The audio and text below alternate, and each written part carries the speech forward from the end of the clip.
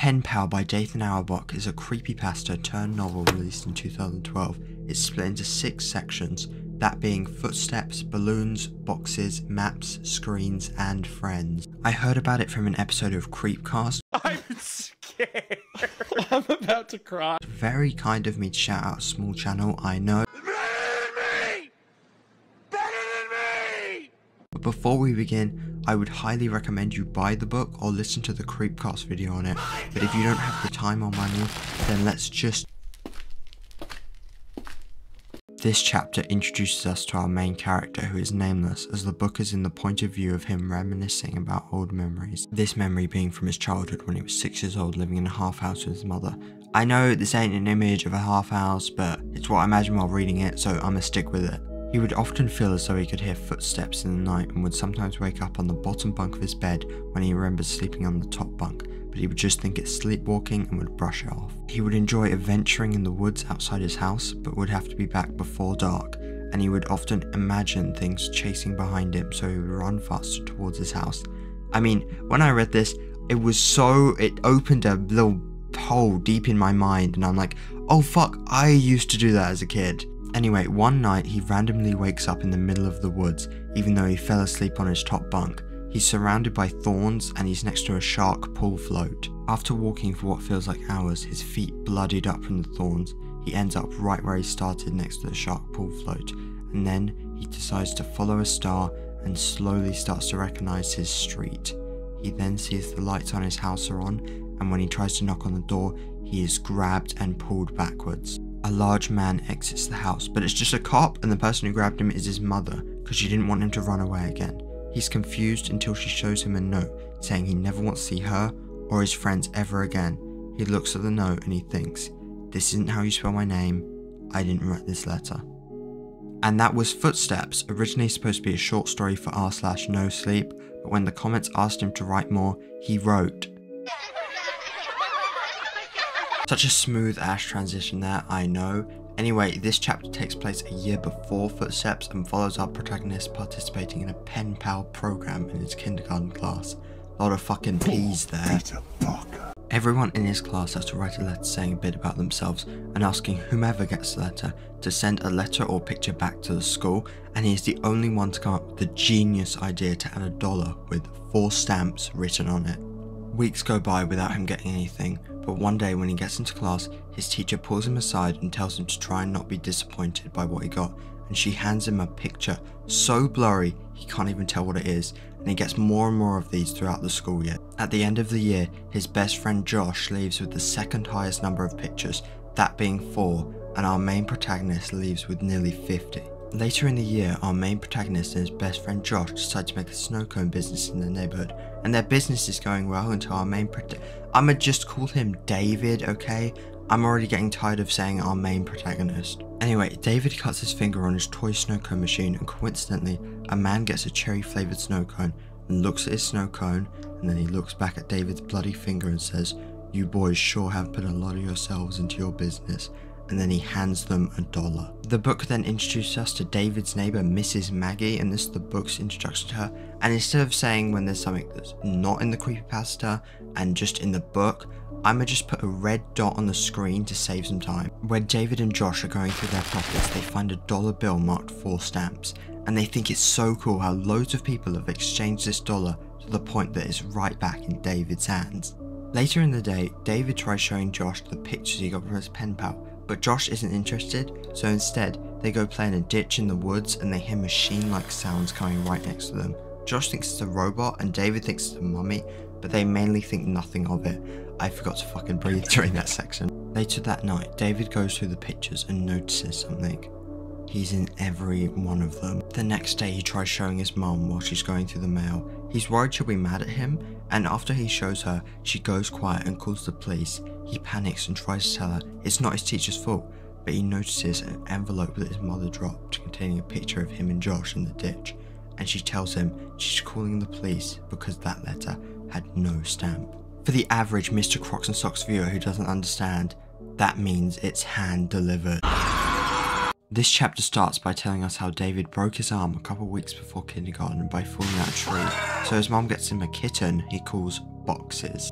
boxes would often run under the crawl space underneath their house, so his mum would use the sound of the can opener to lure him out. After the events of footsteps, David and his mum are moving to a new house in a week, and Boxes gets under the crawl space, but the can opener is already packed, so David's mum has to crawl into the crawl space to get him, and when she gets out, she tells David they're going to move into their new house right now. He says he needs to call Josh to tell him, but his mum says he can call him when they get to the new house, and when he asks about the clothes not packed, she says she can buy new ones, and they leave to go to the new house.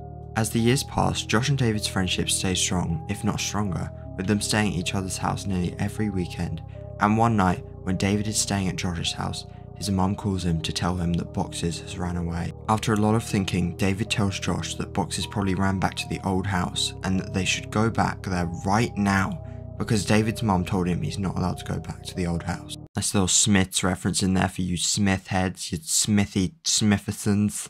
Smith. You Smithy Schmoogers, Smithers? That Schmoogers sounds like a slur. Smithers,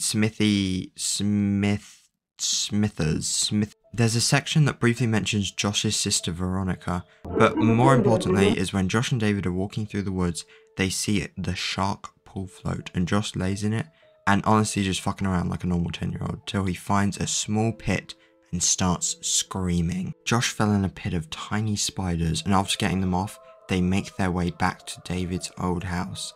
David and Josh do, not the spiders. But instead of people living there, like David's mum said, it's completely worn down and abandoned. They do rock, paper, scissors for who has to look in the crawl space, and David loses and starts looking in the crawl space, while Josh waits outside, but David is overwhelmed by a horrible smell. There's a dead raccoon, but no sign of Boxes, but Josh comes on the walkie-talkie and tells David he's going to go inside the house, and he's put a wooden panel by the crawl space just in case Boxes runs out. David then finds multiple bowls with cat food in it and thinks how cool it is that his mum set this up for Boxes. Josh then comes on the walkie-talkie and tells David his clothes aren't in boxes like he said they were, and instead they're hanging up in the closet. He then says, "Your walls, man, your walls are covered in Polaroids of yourself. There are hundreds of them. What, do you hire someone?" After a moment of silence, David can hear footsteps in the house, and then Josh comes back on the walkie. There's someone in the house. It sounds like he's on the verge of tears. He's got something, man. It's a big bag. He just threw it on the floor and... oh my god. Man, the bag.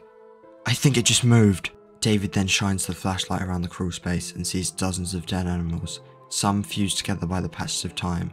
Then David hears Josh scream, and I quote, "It was matched by another scream that wasn't full of fear." And I'm so sorry to break the tension, but when I read this, I just imagined the fucking random encounters baldy dude. To get back to speed, let's do a little scary break.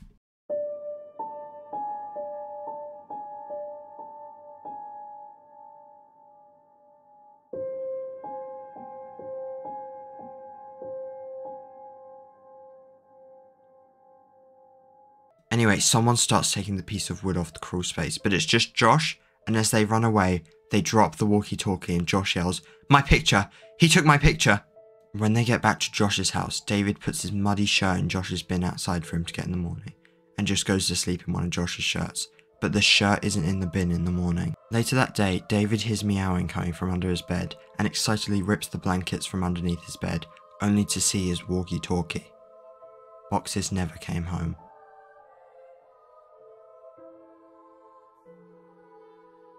The first half of this chapter focuses on David's neighbour Mrs. Maggie, but the author adds this part about her husband Tom, who wants to go on a trip to Rome with her before her dementia gets worse. Every night Tom goes on a run so he's in better shape to go hiking in Rome.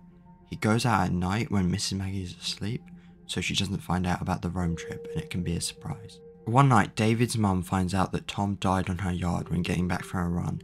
Mrs. Maggie never found out about the Rome trip and her dementia got worse, with her roaming the streets at night looking for Tom. The author just adds this heartbreaking story for a character that had so little backstory in the creepypasta, and it is genuinely just so devastating. Anyway, Mrs. Maggie would often mistake David and Josh for her own children, and would sometimes call them by the wrong name, and say she can't wait for Tom to come home. David and Josh would often play by the lake outside Mrs. Maggie's house, and she would watch and be friendly and even invite them inside, but Josh and David never accepted, especially because David's mum told him not to. She would be nice enough to them, even giving them a shark pool float to play with in the water. Later in the year, Josh and David made a map to explore the woods, and even made a makeshift raft to explore the woods faster, but David isn't allowed out past sunset. One night, David's mum gets called into work and her colleague comes to pick her up, and it says, "I would propose to her a couple years later when my mother brought me to work with her to pick up her paychecks. Samantha would tell me that I was sweet, but maybe we should wait till I was a bit older." Now, maybe I'm reading this wrong, but I thought it meant like marriage proposal, and I found it strange because he's a kid and she's probably in her 20s or something. But maybe I'm reading this wrong and someone smarter than me can explain it in the comments. Anyway, David's mum says to stay inside and be safe and that the phone isn't working so she can't reach them. So after she leaves, David and Josh go out to expand the map. They take the raft and bring some Roman candles because they can't find a flashlight. They also wear their bathing suits underneath their clothes so that when they get on the raft, they can leave their clothes by the shore. The woods is completely silent in the dead of night until they hear the sounds of leaves crumbling from the right of them. Then it starts to get louder and louder, so David calls out, "Hello?" Hello? Josh and David start making hello jokes until Josh takes it too far by making fun of how British people say hello by saying "hello there mate," moving Dathan Auerbach down to an F tier next to that old bastard Aaron Beauregard. But anyway, Josh and David are just going down the river until they hear something in the distance. It came from across the shore in the pitch black. David's curiosity overwhelms him, so he grabs a Roman candle and shoots it towards the darkness, but there's nothing there. They quickly paddle back to David's house, but they hear footsteps running in the same direction as them. As they paddle, the raft collapses and they have to swim back to shore, but the footsteps get louder towards them, but it's just a deer, and they run back to where they left their clothes. When they get to them, David looks at Josh and says, "Where's my shirt?" Josh says it probably got knocked into the water, and he makes his way back to the house, and David keeps looking when Mrs. Maggie comes over and starts talking to him. David makes a joke about coming into Mrs. Maggie's house to dry off, but she says not tonight, as Mom's home. Mom. It's Mum in England, in the great nation. Come on, England! Back to the fucking story. David panics when she says this and runs back to his house, only to see that his mum is not back yet. He then finds the map in his pocket, even though it fell in the water, but it has two stick figures drawn on it, one bigger than the other, with them holding hands. It has his initials written next to it, with 15 or 16 written by the side. When looking back on the memory, David remembers a few weeks later when he saw people in biohazard suits bring out multiple black bags out of Mrs. Maggie's house. He also remembers how he didn't understand why Mrs. Maggie said his mum was home when she wasn't, but looking back on the memory, he realised she didn't say Mom's home, she said Tom's home.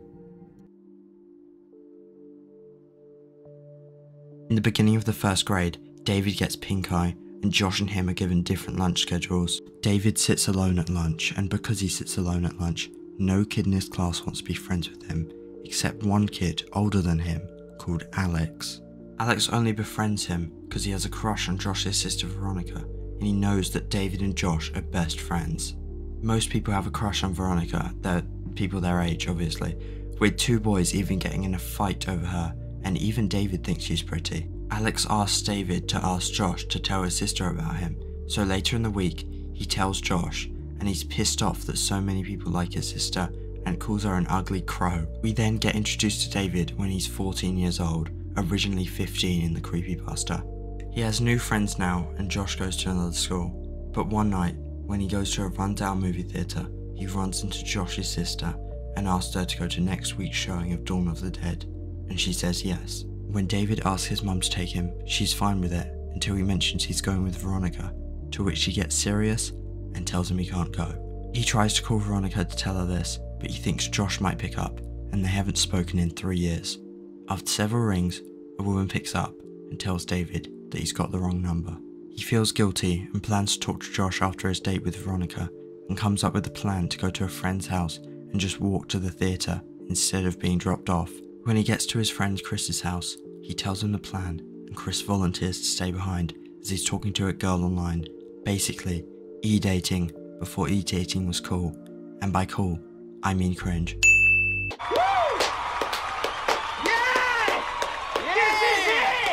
Chris says David will make a fool of himself, to which David tells him to try and not to electrocute himself when he tries to have sex with his computer. For this chapter, I think it worked better in the creepypasta with David being 14, because it seems weird a 17-year-old girl would go on a date with a 14-year-old guy. I mean, this entire chapter is unrealistic, because 15-year-old dudes aren't going out with girls. They make YouTube videos about evil playgrounds. Anyway, on his way to the theatre, a car with a broken window stops next to him for a second, then drives away. David thinks it's probably a theatre employee and continues walking. He meets Veronica at the theatre, and after the movie, they walk around a nearby abandoned mall, and David tells her a made-up story about a monster. It was a weird little inclusion that I felt was just to add page numbers, but I did find it quite fun. On the way to Veronica's car, David notices the car with the broken window next to hers and thinks it's strange that an employee would still be here, but he forgets about it and asks Veronica about Josh and Alex. But she gets weird about it, so he tells her how shit his phone is and that it can't even receive images. And then he leaves to go behind the theatre to piss. He pisses behind he goes behind the theatre to take a piss. He jumps over a chain link fence so Veronica doesn't see, but after a minute, he hears the sound of an engine and a scream. He runs to Veronica, but trips and hits his head on a bench. He gets up after about 30 seconds. He jumps the fence and runs over to Veronica, only to see that her body is completely mangled, to the point that he can't tell if she's laying on her back or her front, and he can even see some of her bones. David's phone has no signal, so he has to use Veronica's to call an ambulance, but as he grabs her phone, she lets out a gasp for air, so violent it causes David to jump back in fear. When she regains a bit of consciousness, she can only let out a single sentence. Picture, he took it. When in the hospital, Veronica's phone starts ringing in David's pocket, and when he sees it's her dad, he presses ignore out of guilt, and because his phone is dead, he has to call his mum on the hospital phone, and they sit in the waiting room for a few hours, barely talking. David puts Veronica's phone in her purse out of shame, and later, when Veronica's parents come to the hospital, she's taken out of surgery with a cast on 90% of her body. David visits Veronica for the next week, even when another patient is moved into her room with bandages covering their face. When David visits Veronica on the 7th day, she tells him that Josh ran away 2 years ago after his 13th birthday, and that he left a note on his pillow, and later in the day, Veronica texts him telling him not to come back to the hospital. In that week, David and Veronica keep in contact over text, and David calls Veronica, but only hears breathing on the other end, and a few days later, Veronica texts him, "I love you." Over the next several weeks, they text more and more, Veronica even saying how she wants to be with David and can't wait to see him, but when David would ask when, she would always say, "Soon." The next week, they plan to meet up at the theatre again to watch a movie, but when he gets there, she doesn't show up, and a man sits next to David. David tells him the seat is taken, but he doesn't listen, so David leaves. The next day, David asks her why she didn't show up, but gets no response until he gets one last message from Veronica. "See you soon." David asks his mum for their new house phone number, and he tells her how Veronica stood him up the night before. David's mum looks at him confused before breaking down and telling him that Veronica died weeks ago on the last day he visited. David asks why they didn't shut her phone off, and David's mum tells him that Veronica's parents got a call from their phone service provider informing them of a charge for hundreds of pictures sent on the night after Veronica died. Pictures all sent to David's phone that he hadn't received. He then thinks about the last message she sent, "See you soon." This chapter starts on David's first day of kindergarten, when he accidentally breaks his cast in the shower, making him late for school. All his classmates have already started their activities, and David is so stressed that he doesn't listen to the teacher and messes up the activities so badly that his classmates tell the teacher they don't want to be in a group with him. It is genuinely really sad to read. Like, it says he spent all day before getting ready for school, and he even picked out a sweet ass Ninja Turtles lunchbox, and he even brought a pen so people would sign his cast. And at lunch, David sits by himself, and some kid tells him he likes his lunchbox. David thinks he's making fun of him, and he's about to cry, until he notices the kid has the same lunchbox as him, and the kid introduces himself as Josh, and signs his cast. On his 12th birthday, David holds a party and invites Josh, as they haven't spoken in 7 months. The party's going well when David asks Josh why things got so awkward, and he simply says, "You left," and before they can say anything else, David is called in for presents. Things are fairly normal until David gets a card saying I love you. David thinks one of his friends is pranking him. He plays it off as a joke until he gets a pair of walkie-talkies from his mother. When Josh sees this, he goes into the kitchen to call his dad. He says he'll try and see David more often, but before he leaves, he says, I think I've been sleepwalking. Now for this section, there aren't going to be a lot of badly photoshopped images, so you just got to use your imagination. Anyway, years later, when David talks to his mother about what happened, she tells him when Josh ran away, his parents did everything they could to find him. They spoke to local parents, they posted on missing children's forums, and they did everything they possibly could. One day, Josh's parents get a call saying someone has seen him in Florida, and when they ask where, the caller yells, in Disneyland, and he laughs before hanging up. They would get calls like this a lot, but could never change their number in case Josh called them, so they had one of their friends answer their phone for them. When Josh went missing, something inside his mother broke, and when Veronica died, she stopped going to work, and she would go out at night yelling for Josh and Veronica to come home. His dad couldn't take work that was too far, so he had to do odd jobs for money. One day, David's mum gets a call from Josh's dad telling her to come to the woods, and when she gets there, he's got his back turned to a hole and is repeating to himself, I don't understand. When David's mum looks in the hole, she sees Josh's body, but it's not just Josh. A man is laying on top of him, holding him, and pinned to Josh's shirt is a picture of David. Josh's dad then says, I can't tell my wife. I can't tell her that our little boy, she couldn't bear it. Josh's dad tries to pull the man out of the grave, but the man's collar rips and he falls back onto Josh, causing Josh's lungs to release the remaining air from his body. This angers Josh's dad to the point that he grabs the man by the shoulders, pulls him out of the grave, and yells at him, You motherfucker! Josh's dad looks at Josh and breaks down crying, as David's mum looks at the corpse of the man and finally sees the man who's been stalking her child for years, and I quote, the corners of his lips were turned up only slightly. She saw that he was smiling. This wasn't the expected smile of a maniac from a film or horror story. It wasn't the smile of a demon or the smile of a fiend. This was a smile of contentment or satisfaction. It was a smile of bliss. It was a smile of love.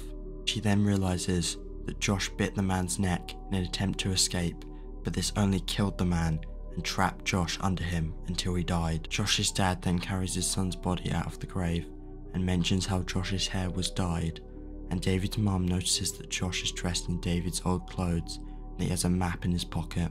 Josh's dad tells her to leave and yells that he did this and that a month ago the same man asked him to fill this hole for $100. David's mum asks what to do with Josh's body, to which his dad says his final resting place won't be here with this monster.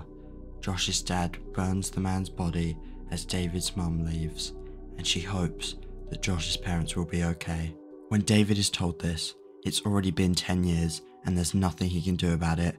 If David's mum told him, or even Josh's parents, maybe things could have been different. David thinks about how much he loved Josh and how nice his parents were and the love he felt for Veronica, and the author adds this fucking line, I tried to pretend that I don't know what the man might have done with Josh for all that time, just like I tried to pretend that maybe Josh wasn't in the passenger seat the night Veronica was hit. Dude, that wasn't even in the original creepypasta, just the book. It's just more salt in the fucking wound, man. And finally, the last lines are, I miss you, Josh. I'm sorry that you chose me, but I'll always cherish memories of you. We were explorers. We were adventurers. We were friends. And that was Penpal. I'm gonna go cry now for 20 minutes because my god, was that so heartbreaking. I know it's like the opposite of the books I usually talk about because there wasn't loads of death or gore, but the impact was so much more than anything I've covered so far. It was more about the outcome of violence than the violence itself. Like Wedding Day Massacre was just tons of people getting killed, and some of it was sad, but it didn't really focus on what happened after they died, unlike Penpal. And the fact that this guy stalked him for years and there was no big confrontation or justice for Josh, like, oh my god, it was just so damn impactful. And I don't know if he was a paedophile or just watching David and it wasn't like romantic kind of love, but like a friendship kind of love. I have no idea. Tell me what you think in the comments. Nice little plug to the comments there. Also, shout out to the guy playing the Stalker. Everyone give it up for Mr. Crocs and Socks' friend. He did a great job, and thank you to my wonderful editor, Mr. Crocs and Socks' editor. $7? Are you fucking serious? Also, if you couldn't tell, I'm mainly going to focus on horror book reviews, despite what I said in the playground video. And on that note, I'm not going to be a disturbing book guy. Also, I just wanted to say, a few videos ago, I referred to Jellybean as she, her, when they go by they, them. I'm a book reviewer second, and a pronoun respecter first. And I saw some people on Twitter, you know the place where they called MatPat the freaking N-word, were going after the other person who did a playground video, and they were just going at her like a pack of hungry dogs. My goodness. So, to the three of you still watching, like, just go watch a slob video, because I'm never going to review that book.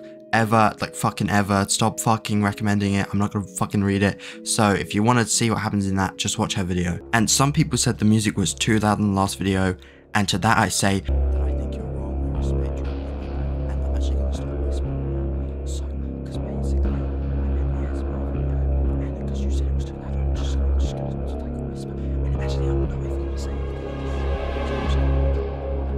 And while I'm in a nice mood, and this is the only time I'm going to do this, one of my viewers wrote a book called American Millennial. So if you enjoy horror books, check it out. This is the only time I'm doing a free shout out for a product.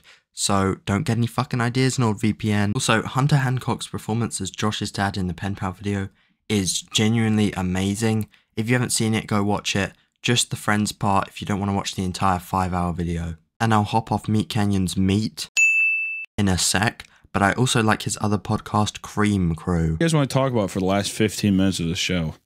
I almost made myself cry in the shower yesterday. I was listening to it while walking home, and I stopped to listen to a funny part, and I started laughing, but I didn't realize I stopped in the middle of a road until some car started honking at me, but I had my hood up so the driver couldn't see my headphones, so I just looked like a fucking crazy person, just laughing in the middle of a road. By the way, my favourite characters are the Large Oaf, the Skinny Tall One, and the British Racist, in that order. Editor, remember to put an ending in the end. I'm the old Norm. I want normal beer. As the years pass, Javid, who the fuck is Javid? What the